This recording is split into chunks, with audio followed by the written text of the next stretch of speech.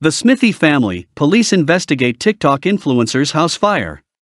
A TikTok influencer whose house caught fire in a suspected arson attack has said his family could have been killed.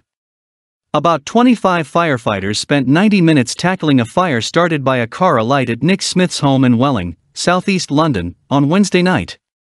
Mr. Smith says he is devastated and fortunate his wife and 3 children, aged 6, 8 and 6 weeks, escaped the blaze without injury.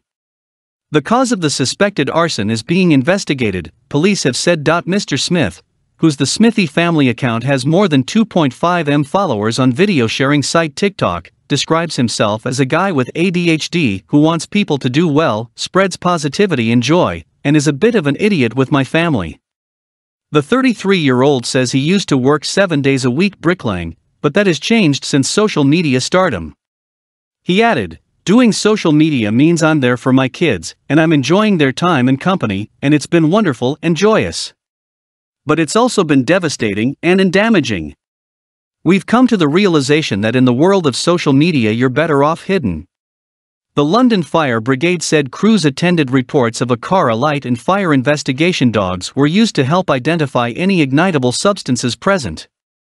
The Met Police confirmed they are treating the cause of the fire as suspected arson. Mr. Smith said whoever did this may have not had any reaction at all, and there might have been 7 dead people.